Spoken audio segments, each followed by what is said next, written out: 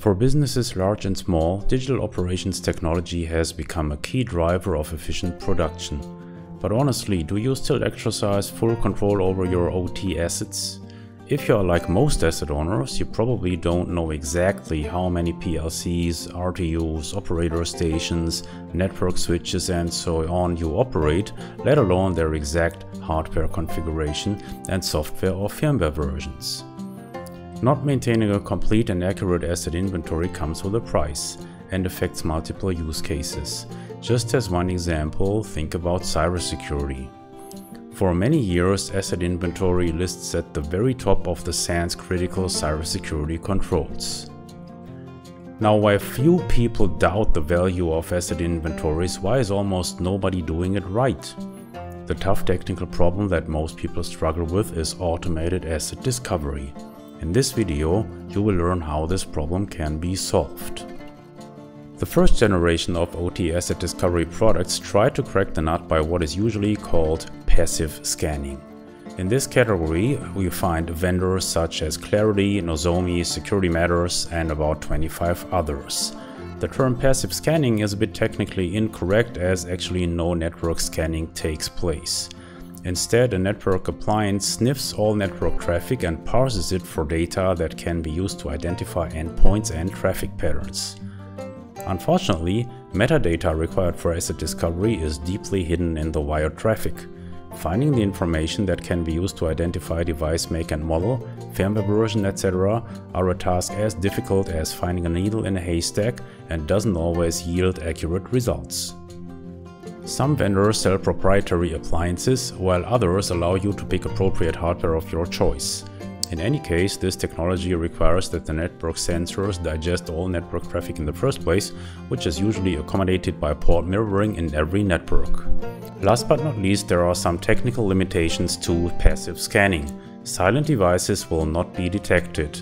Software applications and security patches won't be detected with any reasonable level of accuracy. As an example, think about security patches installed or not installed that you need to know about for your vulnerability management. Also, network topology at layers 1 and 2 might be hidden from your view.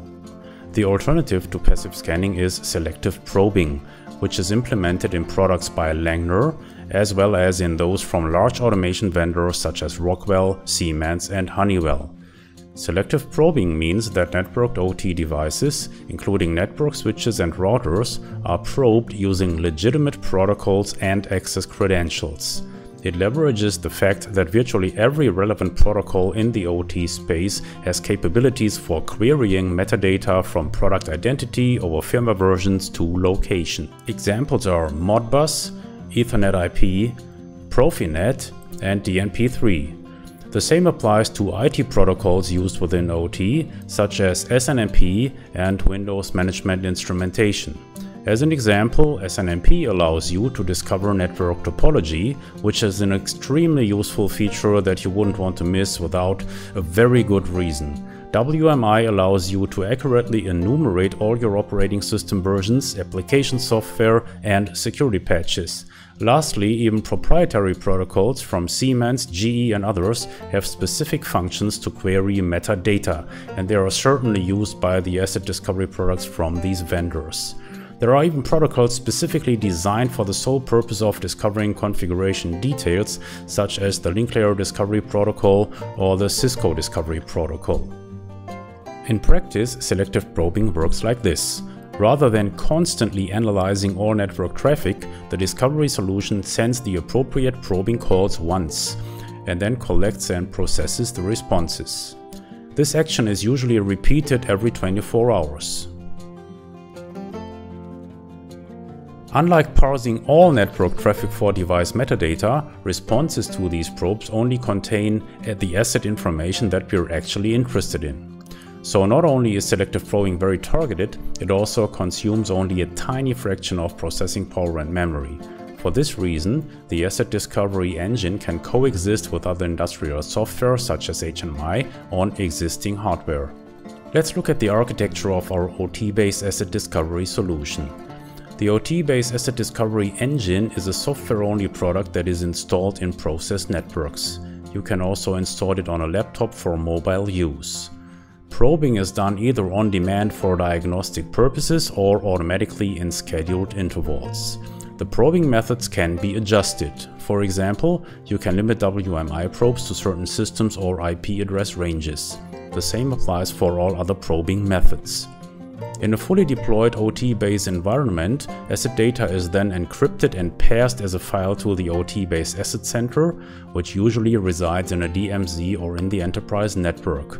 In the asset center, asset data is consolidated and made available to users via a web browser.